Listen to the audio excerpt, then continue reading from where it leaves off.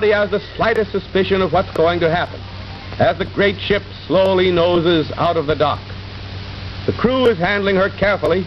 These dirigibles are regular prima donnas with plenty of temperament.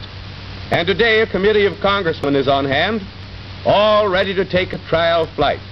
You see, there's been rumors that the Akron didn't quite come up to government specifications.